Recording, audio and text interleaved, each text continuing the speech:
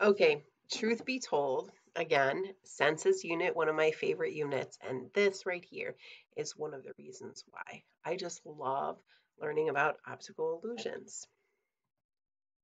So in class, we're going to watch this video, ASAP Science, Can You Trust Your Eyes? If you are watching it here, look it up. It's a great video with an introduction to optical illusions, but we're going to continue on to the next slide. All right, so here's an example of an optical illusion. So take a moment and look at this, and what do you see?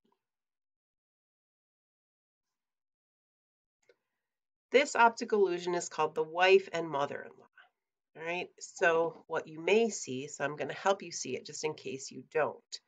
All right, so if you see the wife, here is the eye and nose. So she's looking away. Here's the ear.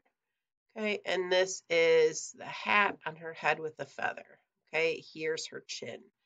So that would be the mother, the wife. Okay, and then the mother-in-law, this is an eye and this is the other eye. Here's her nose, mouth kind of frowning, and here's the chin.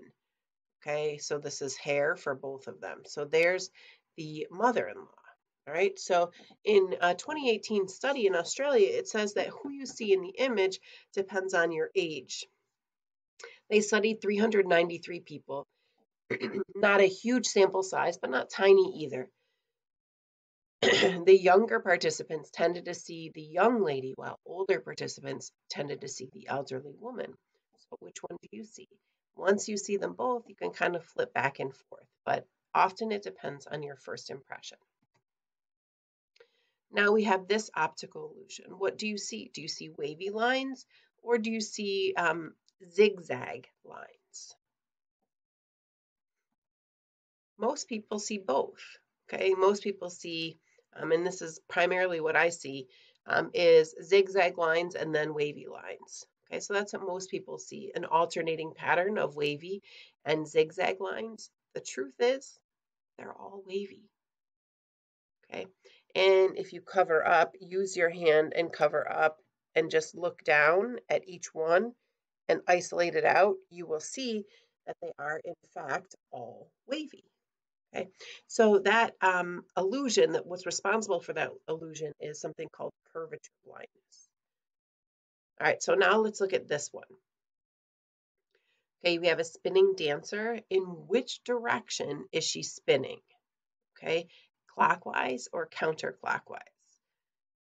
Okay, so take a moment and look and see in which direction is she spinning. So you may see the dancer spinning clockwise or counterclockwise at different times. I always see her spinning clockwise, and it's really hard. I have not been able to see her spinning in the opposite direction. Some people can. In reality, this is just an animation on a continual loop, so she's not switching directions, okay? The reason is there aren't enough clues about depth in the dancer, and the image is a silhouette, so the dancer's ponytail or arm can only be seen when she's facing to the side, so it allows people to perceive it differently, or the same person to perceive it differently at different times. Okay. Are you one of the people that can switch her, can cause her to spin clockwise or counterclockwise? If you are, teach me your tricks.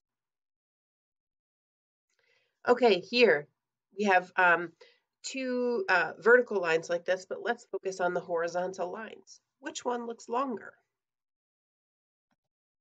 This is the ponzo illusion. Okay, it's named after an Italian psychologist, Mario Ponzo, and he came up with it in 1911. So he was able to trick viewers into thinking that the parallel line in the background, so the one up here at the top, was longer than the one in the foreground, when in reality, they're the same size. We're just tricked because of the angled lines that go vertically. All right, so look at this one. There are dark dots in the center. Okay, so take a minute and look, and how many dark dots can you see? Okay. This is ninio's extinction illusion. Okay, There are 12 dots in total. It's very difficult to be able to see all 12 at the same time. We typically only see a few at a time. And um, we focus on things because we focus on things in the center of our vision, so then we don't see all the other things at the same time. Look at this cube, okay? In which way is the cube facing? Like, which one of those is the front? So is it coming out toward you? Is it going back away from you? In which direction is the cube? This one I can make flip between them. The dancer, for some reason, I just can't. This is the Necker cube, and it has no clues about depth, so we have to kind of interpret it on our own.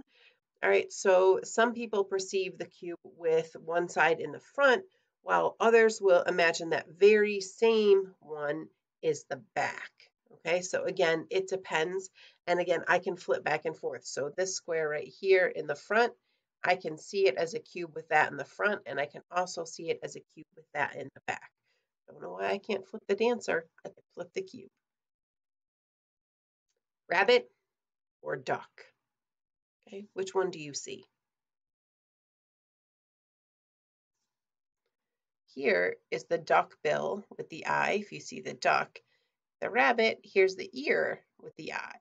Okay, so this was from the late 19th century. So it's the rabbit duck head. Which one do you see? Once you see them both, you can usually flip back and forth between them. Okay, this, I promise, is a still image. Do you see it slightly turning? It's optical art. So these are images that appear to be moving, even though they are literally not animated. Okay? And some people suggest it has to do with our brain's inability to process colors and shapes simultaneously. Essentially, there's so much going on so that we perceive motion even though there is none. Here's another example. Can you see that rotation? I promise you, it's not an animation. It's a still picture, but we perceive it moving. And here's another example. This one is like tough for me. I see a lot of motion, but again, a lot of stuff going on in that picture, so our brain perceives it as motion, even though there is none. Okay, and then in class, we're going to watch a couple ASAP science videos, or at least one about audio illusions. Our eyes aren't the only ones that get tricked, so do our ears. Okay. We're going to finish out in class with a video from Brain Games about optical illusions, which is pretty awesome. And there you have it, optical illusions. So cool. There are so many more optical illusions. So look them up, see what you find. Tell me about it. I think this is so interesting in how our brain gets tricked into perceiving things one way when in reality they're completely different.